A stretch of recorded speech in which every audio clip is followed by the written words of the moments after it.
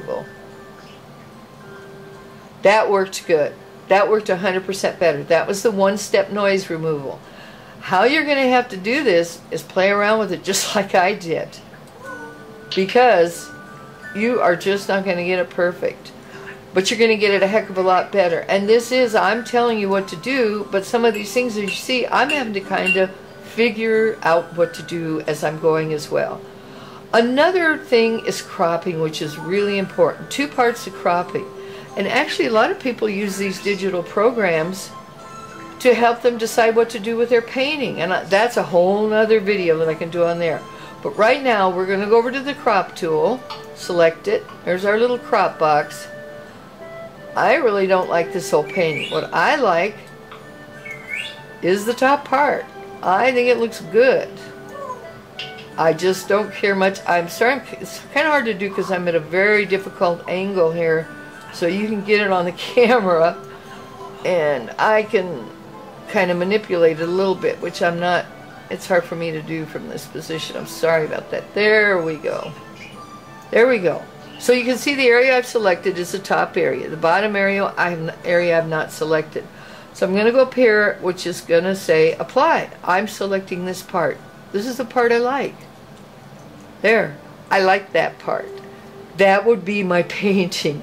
You know, if I were to redo this, I'd probably just do the top of the cyclamens, just like that. I like that a lot better than the other one. Okay, so I'm going to put this one on down, and we're going to go to blurry. I've got to take it out of selection because it's still in the selection mode for some reason. I don't want it to be selecting anymore. Okay, there you go. This is blurry looking. So, what we're going to try to do under the adjust is down to sharpness, high pass sharpen. Over here it's blurry. Over there you can see it's not quite as blurry. It is a bit sharper. I'm going to go down. The high pass is not as much of a sharpen as you go down to sharpen. I hope you guys can read this. Sharpen. There you go. It's even more sharp. Now we're going to adjust it one more time to where it says sharpen more. There you are. That's pretty close to the original. I'm going to pop up the original here so you can see it. I'm going to get rid of this little box again, or else pull it all out again, whatever here. There we go. So that's how sharp the original one of that is, and it looks good. We got rid of the blurriness. It doesn't look out of focus. It looks sharp. You don't want to over sharpen your photographs, your art though, because it can look kind of harsh. So you really just try to get it as sharp as it looks in real life so people can see the details and everything. Alright, now we're going to go back to another one here. One that came out too dark. I'm going to figure out which one that is. Oh, that's a detail. Alright, we'll put that back. Alright, this is the full size of my Mandela Moon, and it's cropped, and it's fixed the way I want it to look.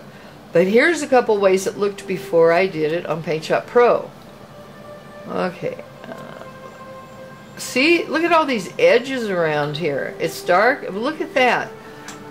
I also see photographs with your couch in the background, on the table, with stuff on your table in the background. It's going to be real hard for people to notice your painting with all that other stuff. Oh, look it. Did they have hamburgers for lunch? You know, you want your painting to be the focus of that photograph, so you crop it. You crop off everything that's not part of the painting. That's what this one needs, is cropping. And we already showed you how to crop. I don't want to have this video get too long here. We go down one here. That's the detail. We'll go up with this one first. Oh, that went too big. I can't find the one I have to lighten. There we go. This is the same one. I'm going to put this up here, move this little crop guy out. I can't seem to get rid of the selection thing. But see how dark this is? This is not only the one that needed to be cropped, but it's dark. I mean, the colors don't show, the details don't show. This is not doing my painting any favors. It does not look like this in real life. It looks better in real life. I don't know how great, but it looks better in real life. So we moved that. Now here's the idea of details too. This is a detail part of that. Not only is it a good color right now, but here are some details. This is part of the moon here. And this is some of the salt that I put in. So if you have room where you can show more than one photo of your art, it's really good if you give a detail shot too, so people can see some of the details. You know, we spend a lot of time on our art. We spend a lot of time picking out the colors, choosing the subject, actually creating it. Why not spend a little bit more time to get it to look as good as it does in real life? And again, I like to say not better, because that could cause problems, but to have it look as good as it looks in real life. Why not? And give it a name. This is my mandala moon. It doesn't have a name on here. What I put on here is detail pick, so I know what I was going to show you. So I hope this helps all of you. I'll be putting up some more of me painting, some fast forward ones, but I had some requests for this, and I just realized how important it is, all the time we put into creating, and why not a bit more time to make our creation look as good as it does. Okay? Well, happy creating, everyone, and I'll see you on the next one. Bye.